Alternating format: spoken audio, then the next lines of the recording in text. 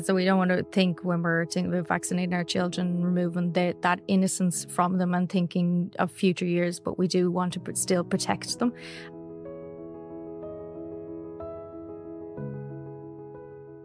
Hello and welcome to another episode of the HSE Talking Health and Wellbeing podcast. My name is Fergal Fox and today we're talking about vaccinations for your children.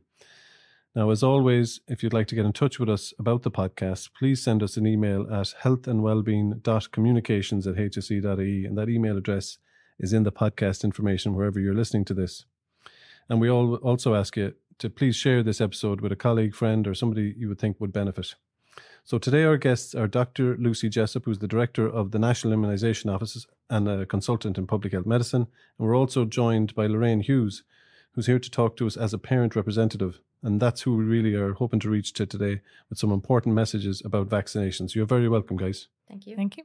So we got a big reaction to our podcast back in early December last year about the COVID and flu vaccine, and it allowed us to address lots of things that people might be concerned about. So before we get stuck into vaccinations for children, can we just introduce vaccines again by explaining simply how they work? So that's one to you, Lucy. How do vaccines prevent disease? Sure. So vaccines are actually a very clever invention, and they've been around for a couple of hundred years, and they've obviously evolved over time. But essentially, it teaches your immune system to recognize a particular disease with just a tiny, it might be a portion of the actual disease, or it might be a weakened form of the disease that's in a tiny amount given through an injection or through a nasal spray or orally. Your immune system recognizes that disease through the vaccine. And then when you come in contact with the disease again, your immune system is primed and ready to fight that disease straight away. So the problem is when you come in contact with a disease, when you haven't been vaccinated, your body, your immune system takes a while to make a response, and that disease may overwhelm you and make you very sick, or even kill you if you haven't been vaccinated. So your immune system hasn't been primed. So the vaccines prime your immune system. So the minute it sees the disease, it meets the disease, it can fight it off, and you may not even know that you've been exposed to that disease at all because your immune system just neutralizes that disease straight away when you've been vaccinated. So that's why it's so important. We're priming our immune systems to help respond to these diseases that we don't know when we're going to meet them. We don't know when you might come in contact with someone who's carrying measles, because some of these diseases you can be carrying them and you can be quite well, or it can be before the person maybe develops any symptoms. So it's so important to be vaccinated. Yeah, I remember the first I ever heard about vaccinations was when I was in national school. And I suppose, as a parent now, I know, Lorraine, you're here as a parent, but as a parent, a lot of my children are all vaccinated. They got a couple of baby vaccines, before, just like as normal healthcare, like when they're the most vulnerable, they're getting those vaccines. We kind of see it as a normal part of healthcare. Yes, we do. Absolutely. Yep. And it's very important. So the National Immunisation Advisory Committee, NIAC, they develop that schedule that we give babies. So we make sure that we give them when they're the most vulnerable. Like you say, babies are very small. Obviously, we know that. And we need to protect them when they're that most vulnerable. So they have 5 different visits as babies. So 2 for 6 months and 12 and 13 months. That completes your primary series of vaccinations, as we would call it. Very important that parents get those on time when their children are most vulnerable to those disease. And then, like you say, we would then go into schools in junior infants and give some more booster vaccines. And then again in first year of secondary school. So very important that children complete that whole schedule. Yeah, so we'll come back to that schedule in a minute. But I suppose the point I'm thinking of, it's like there's so many vaccines that we take as normal as parents, isn't it, Lorraine? When we're in the hospital or, they have the public health nurse coming out of us, like we take on board the best advice, when our babies are just so weak and vulnerable, don't we? Yeah, I think when we have a baby, our first response is to protect them. So we do it out of a natural want to protect them against anything or getting any exposure to a disease. Equally, we probably have received them ourselves as children, so our parents made that choice for us. So maybe there's a natural comfort from I've had this as a baby, so I feel comfortable giving this to my baby and giving them the protection that they need. But as we go through later stages of life, so in particular, say in the secondary schools vaccination program, HPV will be a newer of the vaccines that we may never have taken ourselves as a child. So you then come into this, now I need to make an informed decision. So how can I make sure that what I'm giving my child is going to protect them and equally anybody that they come exposed to, in later life. So it's into the research. So it's making sure that you find the right information, that you read up on it, whether it be the leaflet that's sent home from a school, what you find online on reputable sources like the National Immunisation have a website, immunisation.ie. So that's one of our key signposts for this episode, immunisation.ie. And like you're saying there, Lorraine, a lot of our thinking around vaccines, we've been raised with vaccines, and when we see new vaccines being introduced, we want to be comfortable and informed around that. And that's just your point, I suppose, to that signpost around immunisation.ie. But tell us a bit about the HPV vaccine when that was introduced in 2010, Lucy. Yes, the HPV vaccine was introduced in 2010 in Ireland for girls, and then more recently we expanded it into boys in 2019. So it's now boys and girls in first year of second level that are given the vaccine. So I suppose particularly parents of boys, it is a bit of a new. And I know Lorraine, as a parent of a boy, it was something that you probably needed to look into and just make sure you were comfortable with. Yeah, and then seeing why you would give it to a boy. So it is understanding it's not only protecting him, but it's actually protecting maybe future partners, in particular, like women from cervical cancer. So it's like all of those vaccines. Sometimes it's not in protecting yourself. It's actually those vulnerable around us. So that's kind of where I think it's important for mothers of parents of boys to consider vaccinating their sons to protect those around them that they may come in contact with in future years. Yeah, so I think one of the pieces of research that you've done in relation to parents is that a bit of concern about why boys at first year. So it's all about their future sexual health and well-being, even though they're they may not be sexually active. It's not about that. Yeah, absolutely. So we know from a lot of evidence that it's most effective given prior to sexual activity. So that's why we give it in first year, so around 12, 13, so before they're sexually active. So it does protect very effectively against cervical cancer. There's now a lot of evidence because some countries even introduced it before Ireland in 2008. So we know it's very effective against cervical cancer, but we now know that HPV actually causes 1 in 20 cancers worldwide. So it doesn't just cause cervical cancer, it causes other cancers like penile cancers, anal cancers, and it is associated with head and neck cancers as well. Oh, so really? There's other cancers we can prevent against with the HPV vaccine, and that will be emerging evidence again over the next few years because giving the vaccine to boys is a little bit newer in some countries. But so parents of boys, I think, should be reassured and understand that we're protecting them directly against these cancers. We're also protecting against genital warts, and we are, as Lorraine says, protecting their future partners against cervical cancer. So the first HPV vaccine was for girls in 2010, and I think a lot of people will be familiar with the Laura Brennan campaign, and so I suppose it is important to highlight that the boys piece is new, but it's as you said there, it's covering a lot of things. It is, exactly, yes, yep. Yeah, and I suppose HPV, the way it's transmitted, it's really skin-to-skin contact. So that's mainly a sexual contact, but it's not necessarily prevented with condoms, etc. So it is very important to also get the vaccine to make sure that our sons and daughters have maximal protection. So we're still communicating that in terms of, telling parents about that relatively new vaccine for boys, but what happens, at a practical level, information is going to arrive home in school bags, isn't that it? Yep, that's right. Yep. So we're doing the first year program in this term now currently. So yes, school bag information should be coming very soon. So there'll be a leaflet with some explanation around the 3 vaccines that we give. So we give the HPV at the same time we give a vaccine against meningitis, and we give them another top-up booster against tetanus. So there's 3 vaccines going into the boys and girls in first year in secondary school. So can you break those down for us in a bit of detail, please?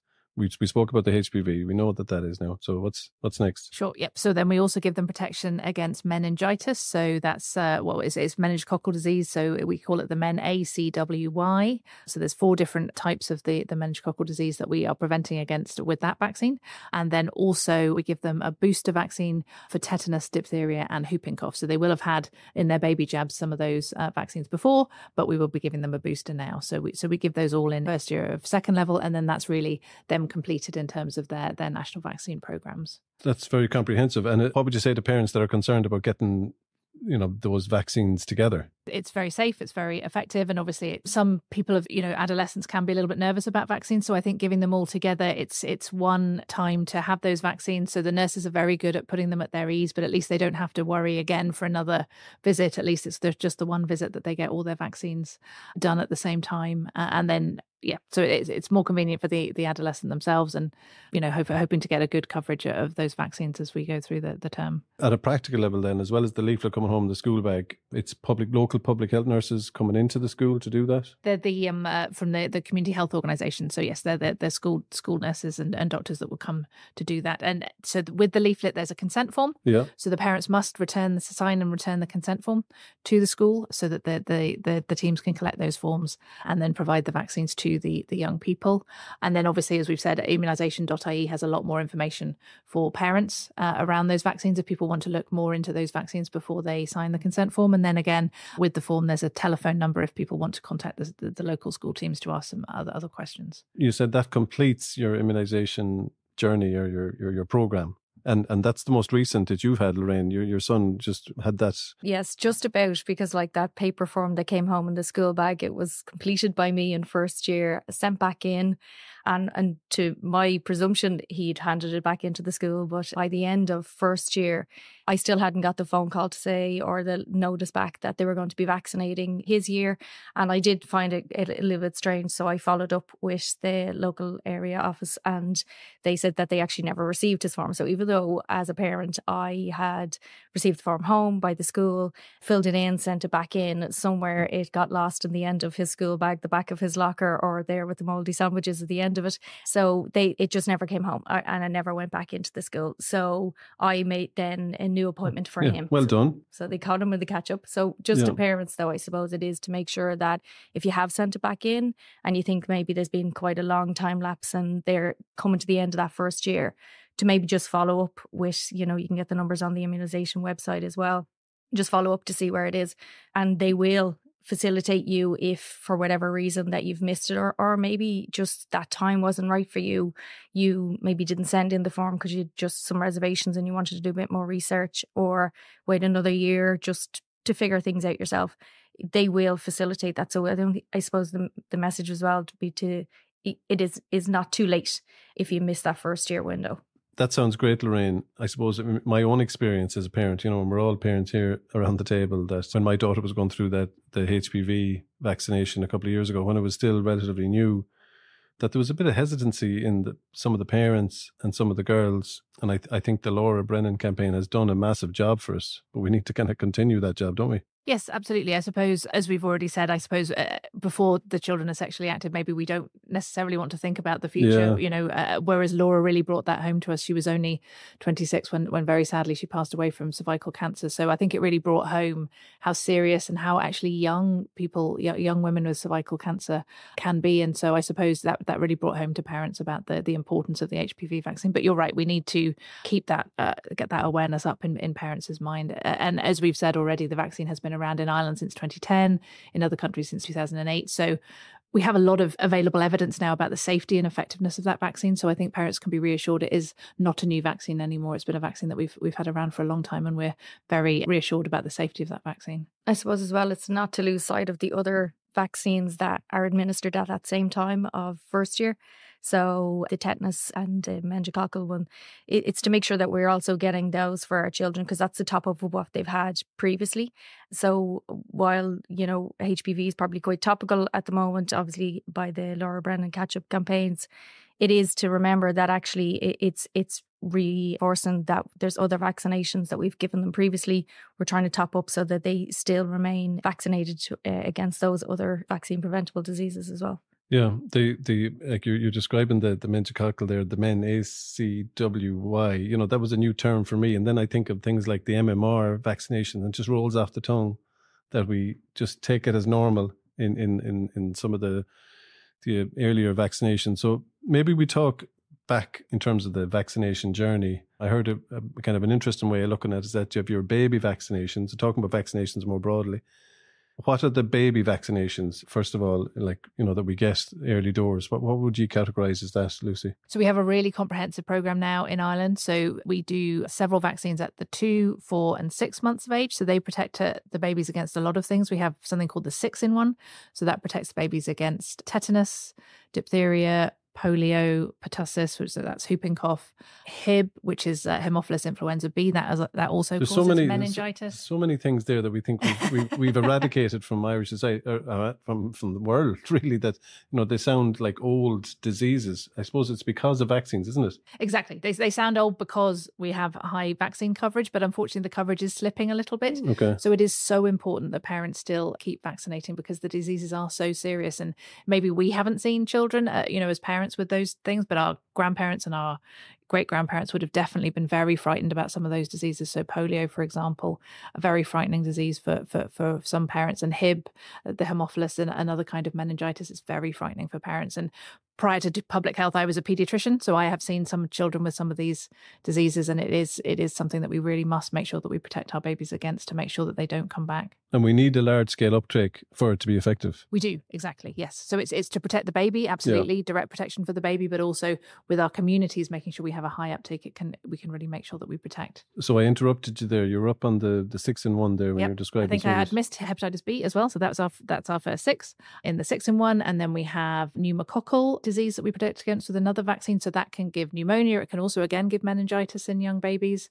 Then meningitis B vaccine. We would give meningitis C vaccine and rotavirus vaccine. So rotavirus is a disease that causes diarrhea and vomiting. And prior to that vaccine that we introduced in 2016, we had a lot of cases of young babies coming into hospital with severe diarrhea and vomiting. And those cases have plummeted since we put the vaccine fantastic, in. yeah. So they're the kind of the baby. And then when we go that's into... That's the 2, 4, 6. And then at 12 and 13 months, you will get top-ups of some of those vaccines. Okay. And then the new vaccine we put in there is then MMR. So your measles, mumps and rubella. So you don't get that till you're 12 months of age, but that would protect then up until you get your next dose in junior infants. So the schools play a particular great role in this. You just referenced junior infants. So when you get them into primary school, what are you looking at there in terms of the parents that have kids in primary schools, that vaccination ask or program? What things are being offered there then? Yep. So then you're getting your second dose of the measles, mumps, rubella, the MMR vaccine. Okay. And then you're also getting your next booster of your tetanus, diphtheria, the whooping cough and the polio. So you can put them in 3 different buckets, I guess. Those baby vaccinations that you just went through, the primary school ones, and then the post-primary to top it off is that first year or second year, if you missed the first year, that vaccination program that you spoke about earlier with effectively a 3-in-1 as well. Well, they're 3 different vaccines, but they are given at the same time exactly to make it as sort of convenient as possible for everybody that we're giving them just in that one visit. But and then that does complete, like we said, your national vaccine program. But then we do obviously, as you know, offer other vaccines. So our COVID vaccine program, flu vaccine for those vulnerable, pregnant women, etc. So there are other vaccines offered throughout the life course. Now we're really expanding the philosophy of vaccines, not just to babies and young children, but it's actually across the life course. So across life, there'll be lots of other vaccines that you may be offered depending on various medical conditions, etc. Is there any particular groups we need to target in terms of their vaccination rates at the moment? Well, particularly, I think we are a little bit concerned about those baby vaccines and some of the vaccines in school with COVID. I suppose people were maybe not going out to the GP as much. They maybe weren't socializing as much as they were. And we need to now, so our rates did drop a bit, and we really need to remind parents again, it's so important to get those vaccines and to get them on time. I think maybe some parents maybe delay a little bit with the vaccines, but it's so important to make sure that we get them on time because that's when your child is so vulnerable. And particularly the MMR vaccine, so the measles component, we know there's a lot of measles circulating in England and some other countries in Europe as well. So measles is very serious for young babies. So important to get that dose in at 12 months of age. In fact, my son, I remember his birthday was on a Sunday, his first birthday. Otherwise, he would have got his MMR on that day. I had to wait till the Monday. So he was 1 year and 1 day old. But I was absolutely adamant I had to get it on time because it's so important. Measles is such a serious disease. Yeah. Do you think the parents have lost sight of those, Lorraine, when we don't, like, we think we've eradicated some of these diseases, or they're way back in the rearview mirror? And I think that's what maybe some of it is that we actually don't even consider these as being diseases anymore because they were probably never really in our lifetime. As Lucy kind of touched on, if we spoke to grandparents about the likes of, polio and other diseases that were out in their lifetime, they were like wildly scared of it. They got their children vaccinated then when vaccines were available. Our parents got us vaccinated, and maybe we just slipped because it's not there. We don't think about it anymore. But with news reports that you're seeing with rises in the UK of the measles, I read also about whooping cough, again, things that I thought were gone, but they're coming back because maybe, even probably during the pandemic, we did miss appointments that we wouldn't naturally have normally met or missed. And now it's trying to get back up there, get our children vaccinated, make sure that we're protecting not only the vulnerable in our society, but the pregnant women. Just as you're talking there, Lorraine, I want to go into some of the research that you've research insights around what parents have told you guys in terms of what they think at the moment or what they're learning and what they need to learn. One of the issues that's come up in terms of parents and the HPV vaccines for boys, that it was making parents uncomfortable in terms of that sexual contact, or they didn't appreciate what the risk factors were. Is that something that we're doing a lot of work on now? So, yeah, as a part of our materials that we have, we do try and explain to parents exactly the importance of the HPV vaccine, how it's transmitted, like I said, with skin-to-skin contact, etc. So, yeah, talking about genital warts it's going to make everybody uncomfortable. But in terms of parents thinking about their little boys and little girls. So we don't want to think when we're thinking about vaccinating our children, removing that innocence from them and thinking of future years, but we do want to still protect them. They're at also the age where we probably need to consult them a little bit in that decision-making process. So when they were babies or in junior infants, we as a parent made our best decision for them to protect them. But now they're of the age where they can understand a little bit more.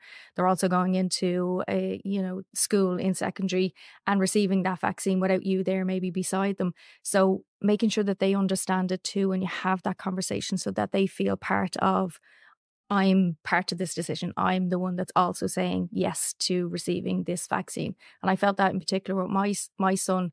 And one thing that I particularly appreciated was how the vaccinator spoke to him versus me. They spoke to him about, did they understand the vaccines he was about to receive that day, what he knew about them and why he thought he was getting them.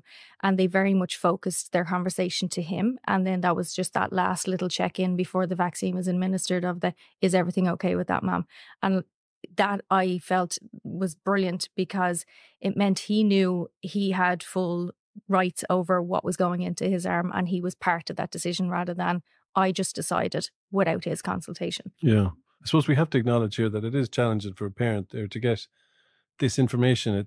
There's a lot of information coming in that leaflet that's coming in the school bag. That's why we repeatedly pointing you back to that immunisation.e. There's more information there, and there's some video content and blog content to give you more insights. But as you said, Lorraine, there we're trying to empower the parents and we're trying to empower the young people in terms of knowing as much as possible. And I suppose we should talk about the evidence now. That you said there earlier on, Lucy, about the you mentioned NIAC. Can you tell us a bit more about that? What process we have around the safety and effectiveness of these vaccines? In terms of the NIAC itself, so that's the National Immunisation Advisory Committee. So that's an independent group of experts that would look at vaccines that are available in Ireland. They would look at across the world. They would look, like you say, at the evidence. They would also look at the disease rates in Ireland to see which are the most important vaccines that we should have in our programmes. And so that's why the programme is updated on a regular basis to make sure that we are looking at the evidence and constantly making sure we're giving the best protection to the children in Ireland. And then the Department of Health would then